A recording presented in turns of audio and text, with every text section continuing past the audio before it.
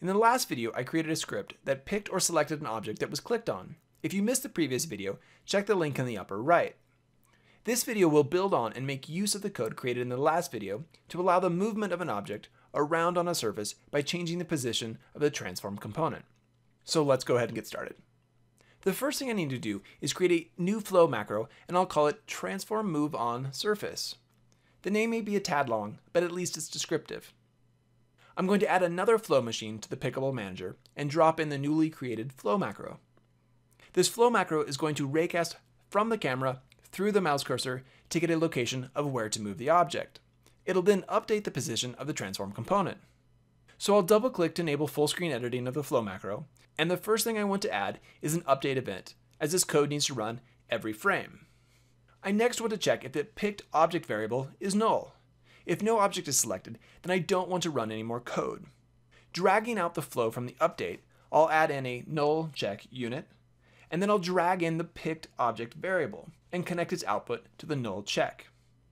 If the variable is not null, then I want to check if the left mouse button is being pressed. This is not strictly necessary, but adds one more layer of error checking.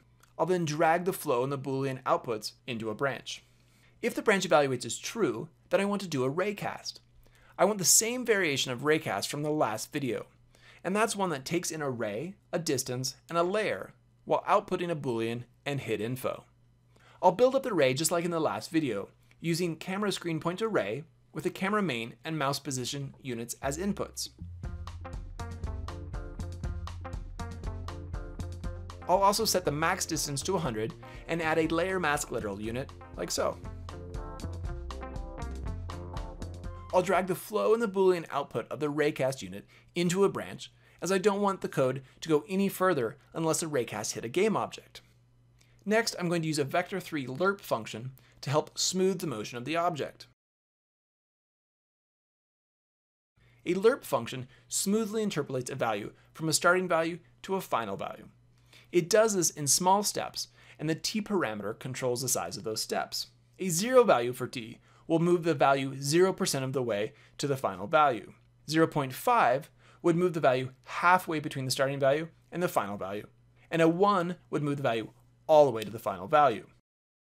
When this function is called over several frames, the result is a smoothing of the values.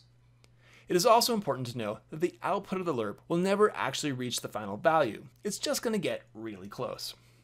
I'll connect the flow and the vector3 output of the lerp function to a transform position set unit. Next, I'll drag out the picked object variable and connect it to the transform position set unit, since the picked object is the object I want to move.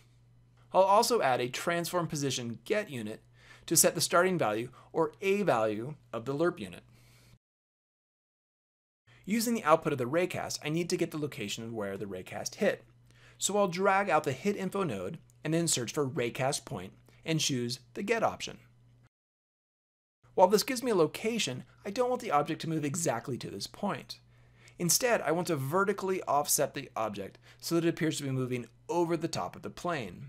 To do this, I'll include a vector3 add unit and send the raycast hit info point into the a value. In the b value of the add, I'll set the y value of the vector3 to be 1, which for my case is enough to raise my cubes above the ground. You'll need to adjust this value depending on the objects you're moving. This offset could also be user controlled, say with the mouse scroll wheel, to give the player more control in another dimension. The output of the add unit then needs to be connected to the lerp unit. Lastly, I need to construct the t value of the lerp. I want to have the objects move in such a way that it will be independent of the frame rate, so the computers of different speeds will see similar motion. To do this, I'm going to use a time delta time unit, which outputs the time in seconds of the previous frame. This means if the last frame took a long time, the time step in the lerp will be bigger, and the object will move further per frame. Or, if the last frame took only a short time, the time step in the lerp will be small, and the object will not move very far per frame. The result is a constant speed of the object in real time. Since frame times are generally very short, I'll also need to multiply the time delta time by a value to tune the speed of the object. In this case, I'm going to multiply by 10. You'll need to adjust the value of the multiplier to get the desired result for your project. I'll then connect the output of the add unit to the lerp unit. Oh, and I almost forgot. I need to set the layer in the layer mask to default, since the surface I'm moving the object on is the plane which is on the default layer. I'm going to press play and let's see how it works. I can now click and drag objects around the plane. Notice that if my mouse leaves the plane, the object does not follow, as the raycast does not return a hit. You may also notice that the objects can pass through each other, and this is because I'm not using the physics engine to move the objects. In the next video, I'll modify the script from this video to use the physics engine to move the objects around. This will allow the objects to collide and even push each other around. So if you found this video useful or helpful, please think about hitting the subscribe and like buttons. If you want to go even further in supporting the channel, check out a link to my Discord server and Patreon page in the video descriptions below. So until next time, happy game designing.